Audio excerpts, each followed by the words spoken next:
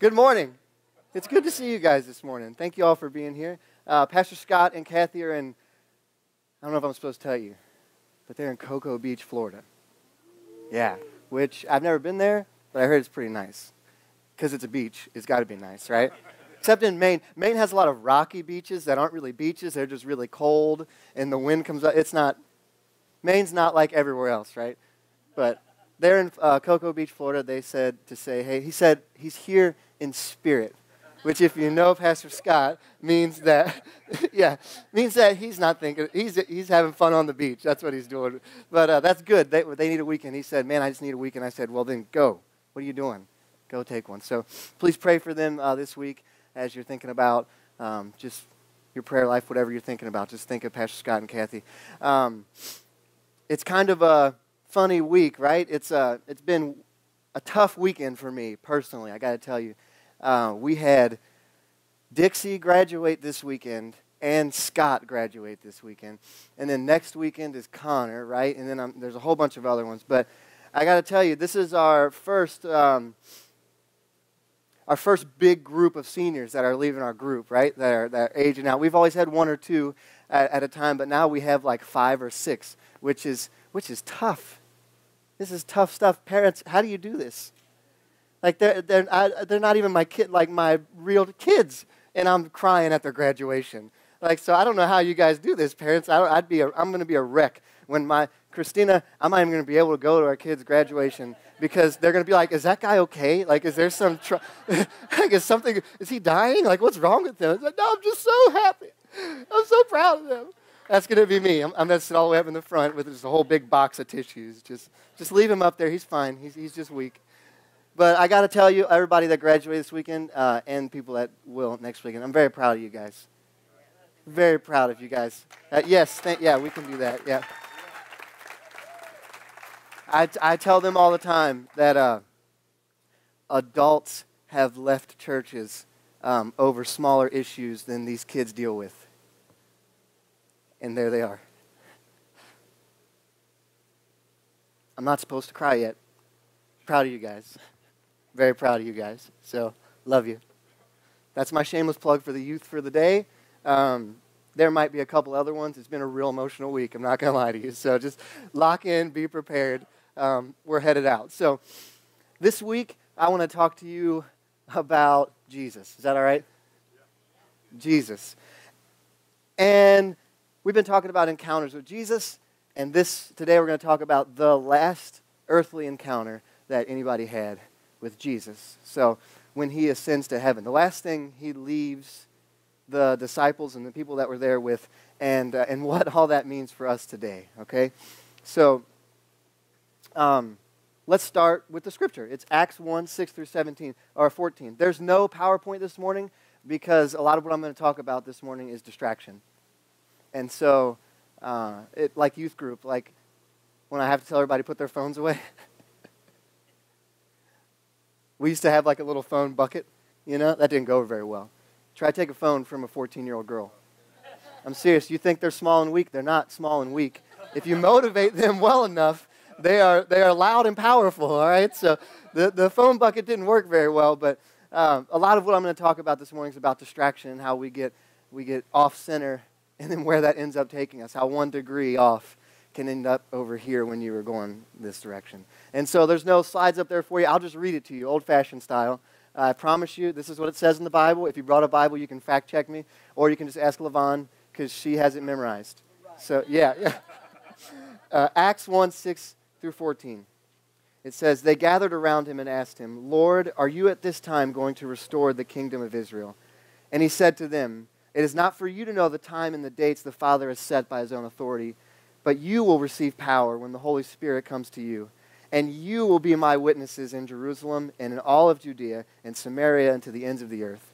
After he said this, he was taken up before their very eyes, and a cloud hid him from their sight. They were looking up at the sky intently as he was going, when 2 men suddenly appeared dressed in white. Men of Galilee, they said, why do you stand here looking into the sky? The same Jesus who has been taken from you into heaven will come back in the same way you have seen him go into heaven. So then the apostles returned to Jerusalem from the hill called Mount of Olives, a Sabbath day walk from the city. And when they arrived, they went upstairs to the room they were staying. Those present were Peter, John, James, Andrew, Philip, Thomas, Bartholomew, Matthew, James, son of Alphaeus, Simon the Zealot, Judas, son of James. Not the Judas you're thinking of, a different one. They all joined together constantly in prayer, along with the women and Mary, the mother of Jesus, with his brothers. So there it is. Jesus has just told them his final command, and he has ascended to heaven, which, whoa, that'd be cool to watch, I'm just saying. And ascends to heaven, and they're standing there like staring in the sky. These two random dudes show up dressed in white, and they're like, hey, go do what he said to do. What are you messing around with? And so they go, and they start praying, right? You can really break this whole passage down into three things that happen here. There's a final command from Jesus, right? And there's a call to action, and there's prayer. Those three things, and that's how we're going to kind of work through this. So first, there's a final command from Jesus. Final words are really important to us, right?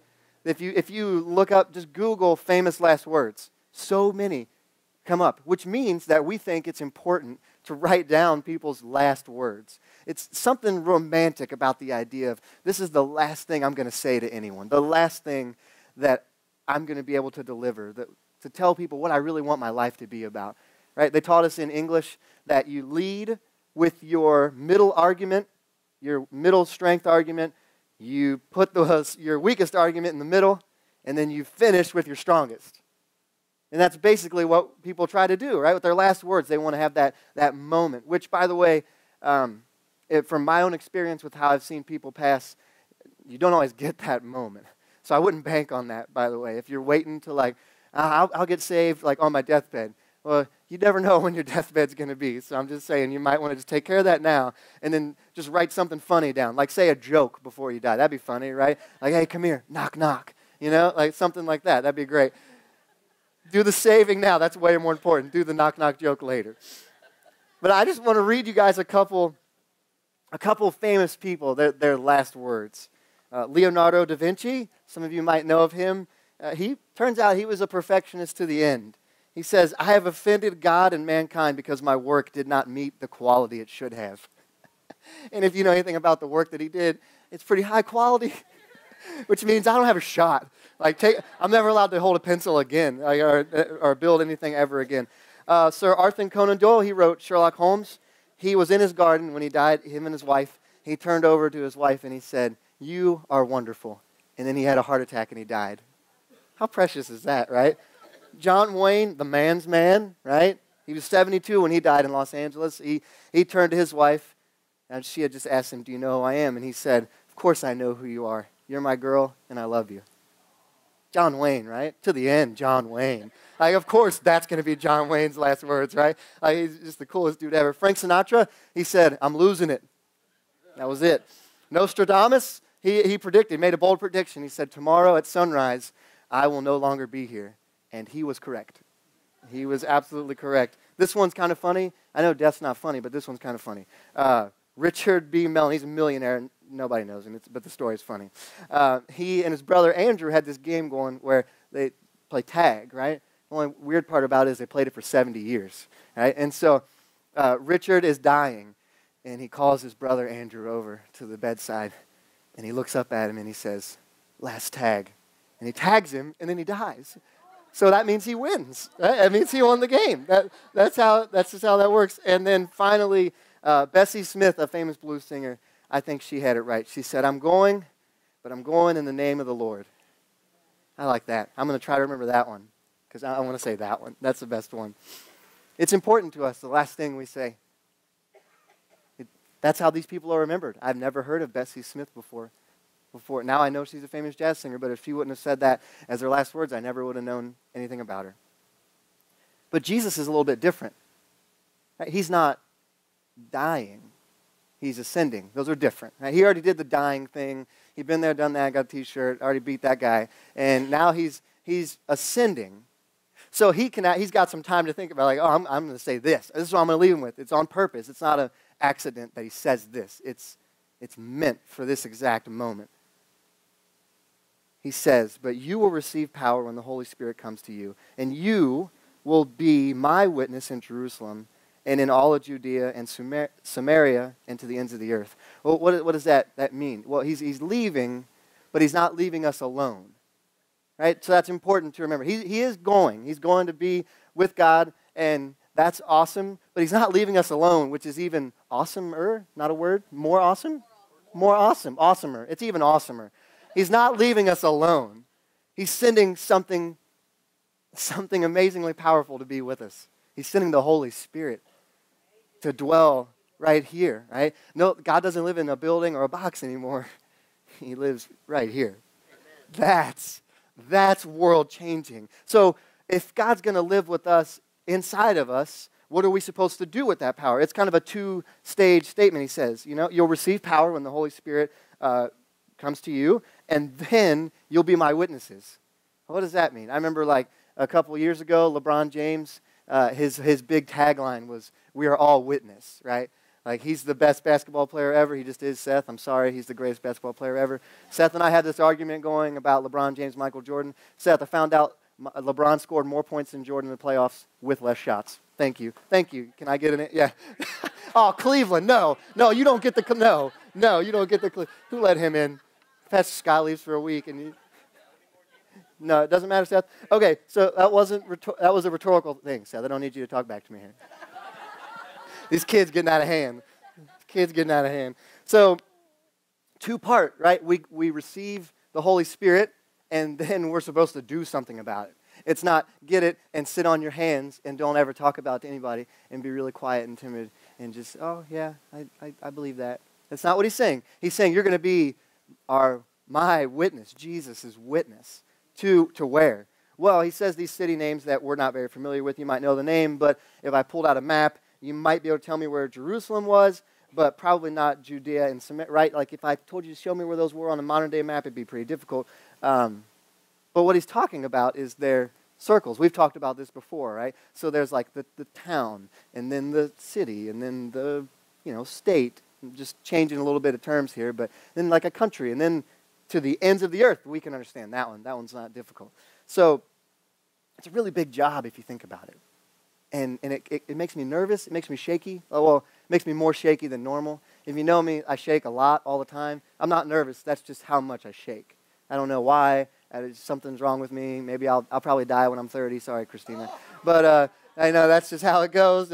Worst case of shakes ever. I went to the doctor and they told me that it was the worst case ever.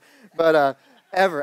They've ever seen them in their life. And the same doctor Pastor Scott goes to. I think they just tell everyone that they have the worst case of whatever it is. And then they come back, and I don't know how that works. But it's a big job if you think about it. It's scary for me to think that that part of God's plan involves me because I know me. Like I know me, and I can't do that. I just can't. I've told you before, like in middle school and high school, I could not get in front of people and say 3 words. If I had a project, I'd read it off my cue card, and just word for word. I can't do all this. I can't do this. This job is too big for me. But it's not too big for God. And how cool is it that he chooses to use us? Like he could have done it any other way. Any other way. But he chooses us. He lets us be a part of it. It's amazing. I can mess up the simplest of tasks. I was literally, this is dumb, okay? I was holding a glass of water yesterday. I'm sitting down. Holding a cup of water. And I spilled it. Just holding it like this. All of a sudden, it just went out of my hand. I tried to catch it, flipped it, and then it spilled everywhere. We were just watching a TV show.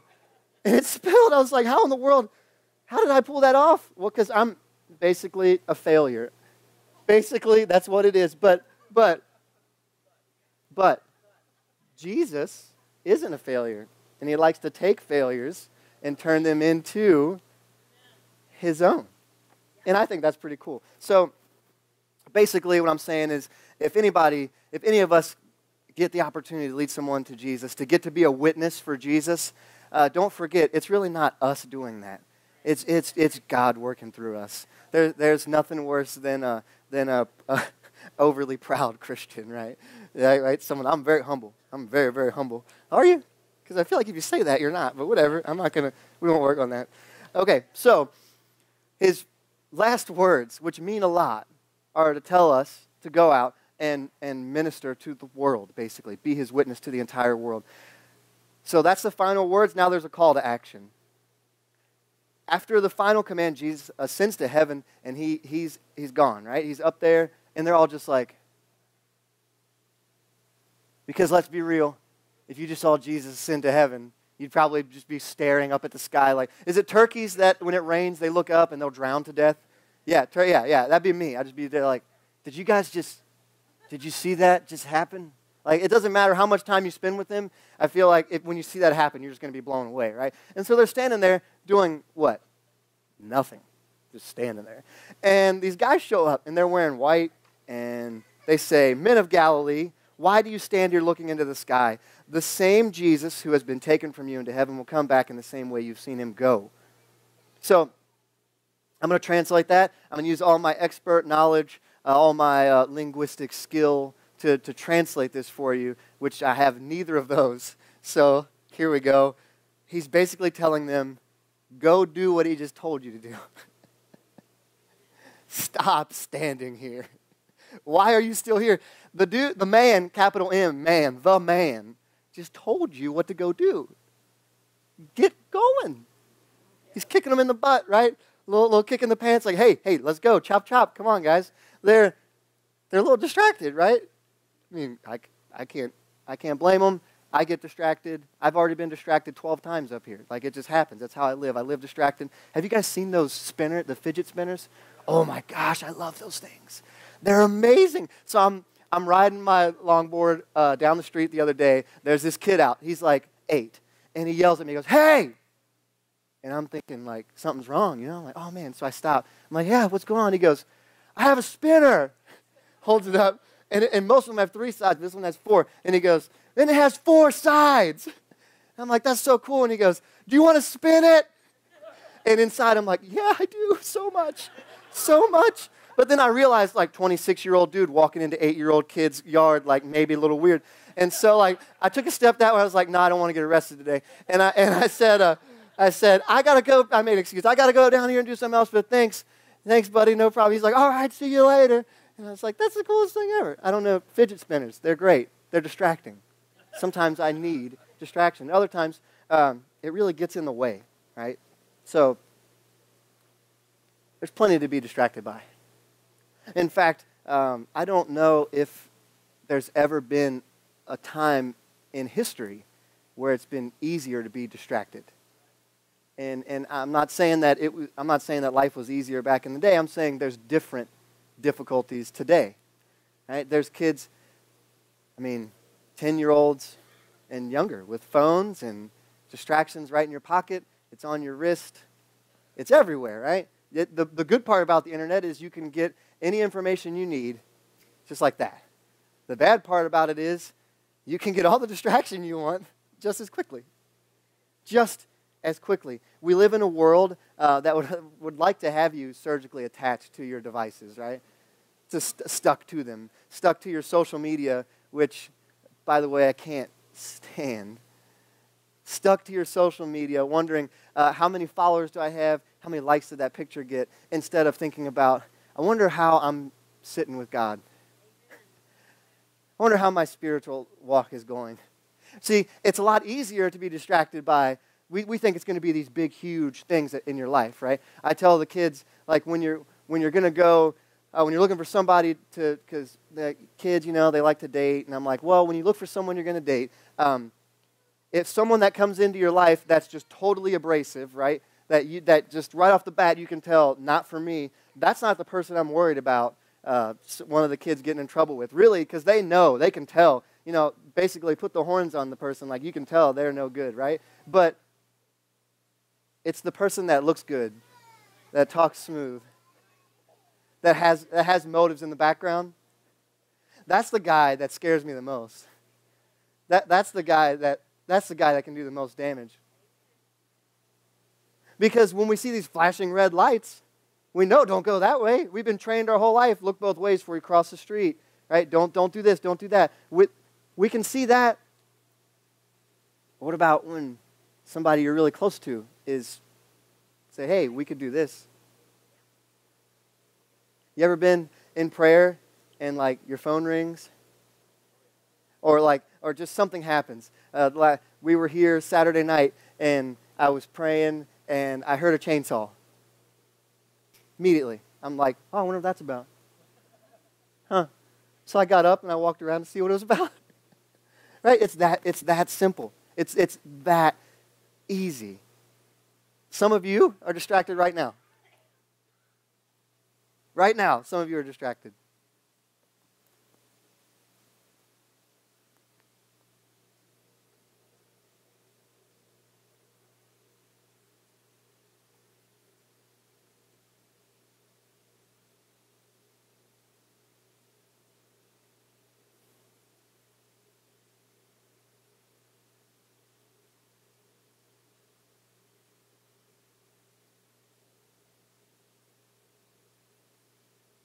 What was that, like 30 seconds?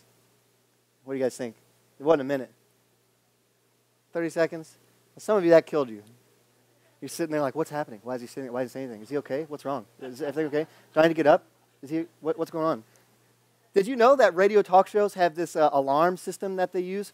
And if there's more than 7 seconds of dead air, that the people who run the organization get like a notification that happened? Right? So like if you have a radio show and you don't say something for 7 straight seconds and there's nothing, your bosses know immediately. Nobody has to call it in. There's an automated system to do that. 7 seconds. That's it. That's it. That blows me away because we have to stop taking what's right in front of us and what's easy. Because distraction's easy. Whatever you're doing on your phone is easy. The hard issue is looking into your soul, into yourself, right? That's the hard part. And when life gets difficult, a lot of times we like to just push it aside. We'll deal with it later. I'm going to do this thing that's not very important right now. But your salvation matters. How you treat other people matters. How you live in front of your kids, and kids, how you treat your family, and how you live in front of your friends, it matters. What you say at work that you wouldn't say at church matters. What you post on social media that you wouldn't ever say to someone face to face. How you represent this place and even further on God out in this world matters. Because it's a really hostile time to be a Christian, right? I've told you before, when I was a junior in college, I had a friend who found out I was a Christian. We were in class one day, and the teacher was, I just couldn't take it anymore, and I had to speak up because they were just shredding Jesus, and I couldn't do it. And after class, the kid looked over at me, and he's like, "Are you a Christian?" And I said, "Yeah." And he said, "Oh, I thought you were smart." That literally, I'm not making that up. "Oh, I thought you were smart." And I think he genuinely meant what he said. I don't think he meant that as like "oh, you're an idiot." I think he just meant like, "Oh, I can't believe you could be a Christian and have some kind of intelligence." Just blows me away. So, school's supposed to be more important than God. You know, my intelligence is supposed to be more, and I'm not saying don't go to school, kids. School, stay in school. School is good. Go to college. Trust me, school is good. The problem is, with these good things, is when they get above God, right? When we take God out of them. Because a lot of good things can distract us from God. Your work, your job. It's great that you have a job, right? You have money, you can feed your family, you can go buy things. That's awesome. You can tithe, right? Right? Yeah? Right? You can tithe. That's good. But what about if your work becomes more important than your salvation? Or your family? What if you compromise your values? What if you compromise everything you believe in for a family member? What if that steals your salvation? Which one's more important, right? I know that's hard. That's tough stuff. What about church? Church can get in between you and God. Right? The busyness of church. Got to get this done. Got to do this. Got to do that. Well, why are you doing that to minister to people, or are we just doing this because when we're busy, we feel good? All of those distractions. I mean, there's so many things in life that pull us away. There's a story. It's cool. I like this one. So Jesus goes to this house for dinner, and there's these sisters there. There's Martha and Mary. And Martha is buzzing around, and she is cleaning and cooking and serving, and she's doing all these things. And none of those things are bad. Right? When you have a guest at your home, you should be nice to them. You should cook for them, all that stuff. And none of that's really bad. But the guest wasn't just like a normal dinner guest. Like Jesus is at her house. And she's buzzing around doing all these things. And in classic sibling style, she comes over and she says to Jesus, I have this written down. It's great. Lord, do you not care that my sister has left me to serve alone? Tell her to help me. Because Mary has been sitting at the feet of Jesus, just soaking up everything he has to say. Now, she might look lazy to somebody that's working at the house. What's worse, siblings, than if you're cleaning and your sibling is getting away with not having to clean, right? That's what our married couples, what's worse than when you're cleaning and your spouse isn't cleaning with you, and you're like, are you just sitting down watching TV? Like you've seen that rerun of SportsCenter 3 times in a row. Just get up and run the vacuum. Good Lord. Amen. Right? Thank you. Yep. But which one of them's distracted? See, Jesus is there. And Mary is sitting at his feet, just soaking it up, right? And Martha's missing it. She's not missing it for something bad. She's missing it for just what's around her. And Jesus says, Martha, you are worried and upset about many things, but few are needed, or indeed only one. Mary has chosen what is better, and it will not be taken from her. I want to key in on that. Few things are needed. And then he clarifies even more. Or indeed, only one.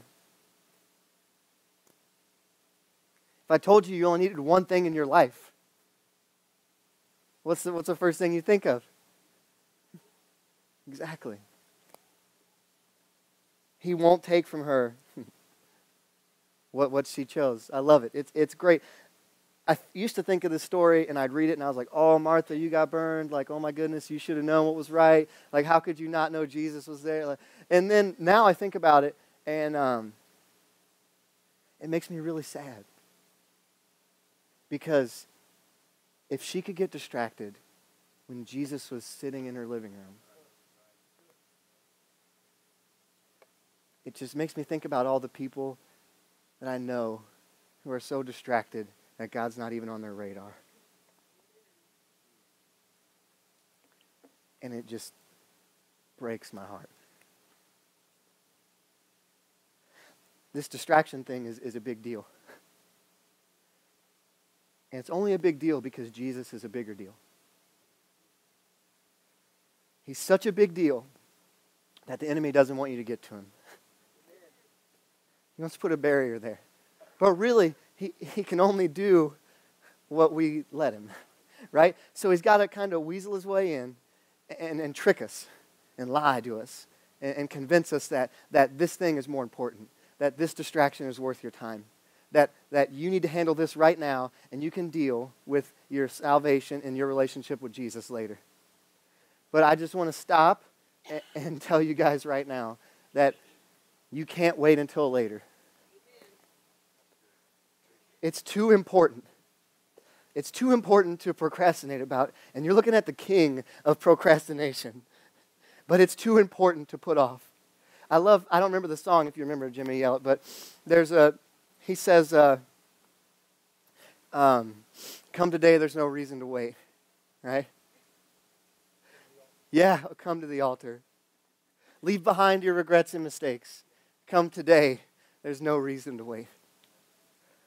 Whatever reason you're thinking about that's keeping you from Jesus, it's not worth it. It just isn't. And I don't know how any other way to tell you that. That was a sidebar, sorry. The last thing they do is they go into constant prayer. This is cool. This is very cool. Hang with me here. So the apostles, they return to Jerusalem from the hill called Mount of Olives on the Sabbath day. They arrive, they go upstairs to the room where they were staying, and then they list all the people that were there. And at the end it says, they all joined together constantly in prayer, along with the women and Mary, the mother of Jesus, and with his brothers. So they get the kick in the pants. They go back to Jerusalem, and they go up into the place they're staying, and what do? They join together constantly in prayer. That's pretty cool. I like that. I like that that's the first thing that they did. Remember, that's the first. They didn't talk about a plan, about this. No, they went and they spent time in constant prayer. I think a lot of times we underestimate the value of prayer. We don't pray a lot of times, and I'm just blanket statementing, so don't be offended, please. Or be offended, really, it won't change what I'm going to say. So, see, that's a little Pastor Scott coming out in me right there. That was a little, I listened to him, he's got me being a fighter now. But they, what we do is we pray last. We wait until there's no other hope, there's no other chance, and then we pray.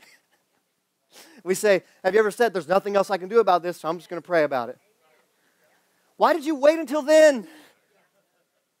Why would you wait until you exhausted every other avenue?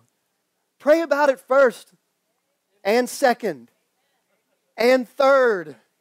Constant prayer. Constant means continual, right?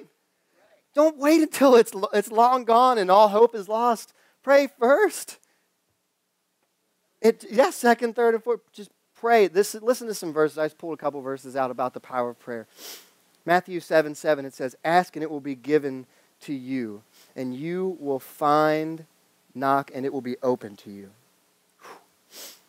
James 5:16, it says, therefore confess your sins to one another and pray for one another, that you may be healed.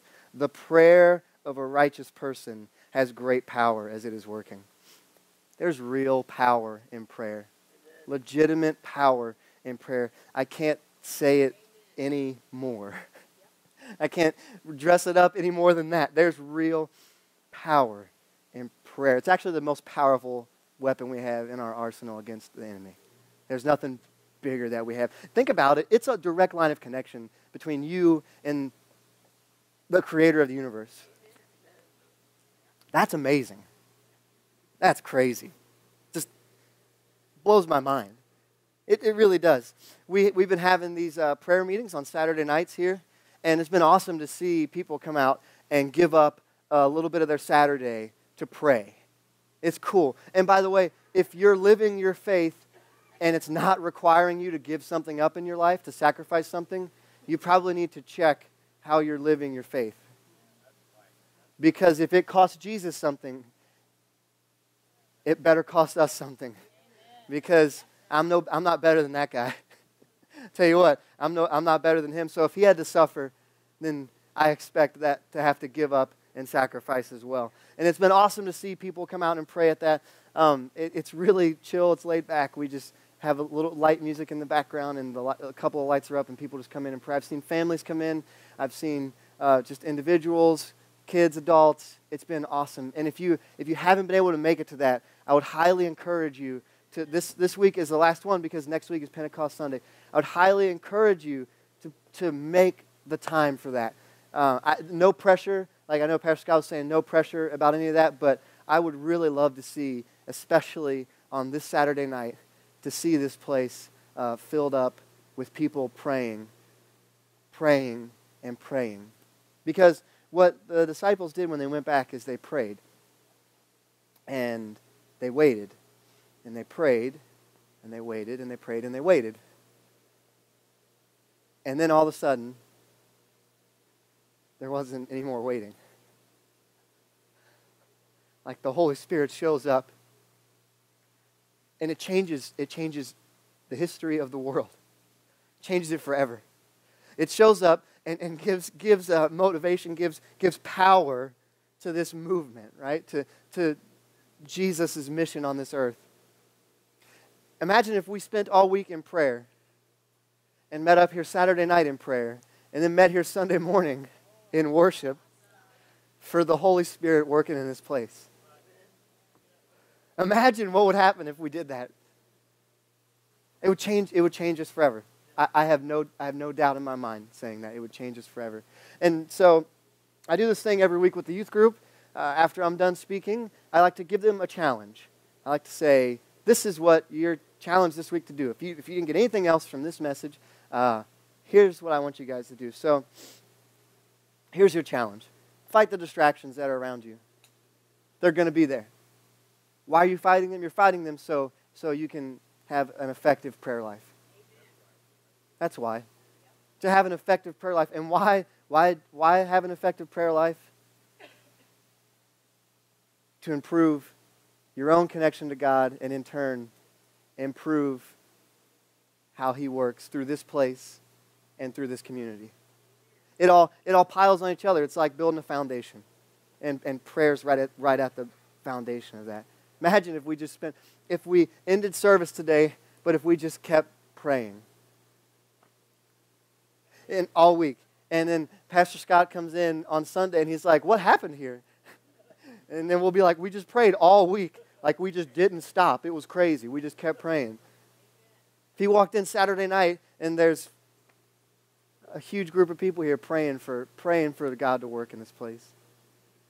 That's really like, that's what as a staff, that's what our job is, right? Like our job is to support the big man, being Pastor Scott, right? Not big, but like, he's in charge. I didn't mean it like that. Don't nobody tell him I said that, like that. Or I'm going to put this on video. I didn't mean it like that.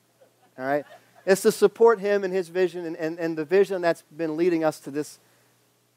The whole reason we've been doing these prayer meetings and all those things is, I tell you, on Mondays we'll just sit in there and we'll just talk about where this is going. And we really feel like this is going in a great direction. And I feel like these prayer meetings and I feel like Pentecost Sunday is going to be a huge step-off day for the future of what we do. This is a call to action. We're not to sit around and just wait for this church thing to happen, for this God thing to happen. This is a call to action to take up what Jesus has told us to do, to respond to His final words, and to tell people the best news they're ever going to hear. It's the greatest thing anybody's ever going to hear. How cool is that? We get to deliver it.